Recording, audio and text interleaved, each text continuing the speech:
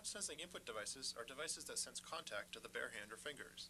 We are exploring usage of this channel as an input modality that contributes to computer awareness of what the user is doing.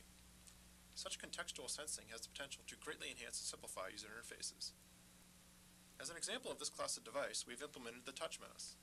This device uses capacitance sensors to detect hand contact with the body of the mouse button, and the scrolling wheel. Of course, contact sensitivity is only helpful if there are interaction techniques that can use it effectively. The on-demand interface is one such example. This technique uses the information that the user is touching the mouse to fade in or fade out portions of the display. For example, in a word processor, there is the design tension between having widgets always visible on the screen versus allocating maximum real estate to the user's document. But when the user lets go of the mouse to type in text or just read the document, these widgets are no longer useful. So, when the user lets go of the mouse, we fade out the widgets. Touching the mouse quickly fades back in the widgets.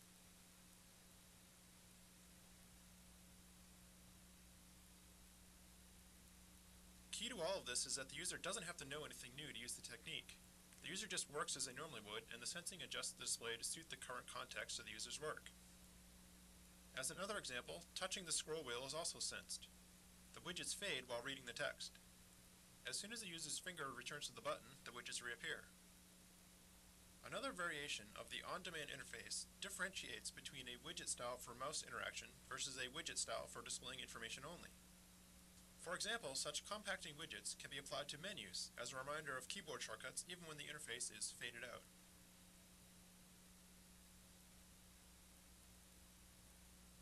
A touch-sensitive trackball can be used to add tool glass interactions to this metaphor.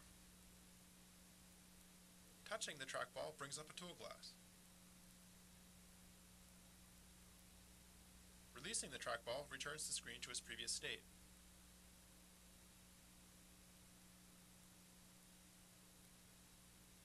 We have also explored using touch sensors on the scrolling wheel as a way to enhance scrolling functionality.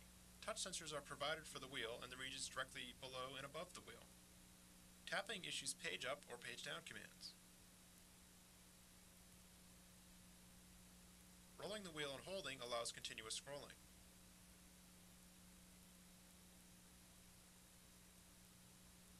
We are also exploring integrating this functionality with the keyboard for two-handed scrolling.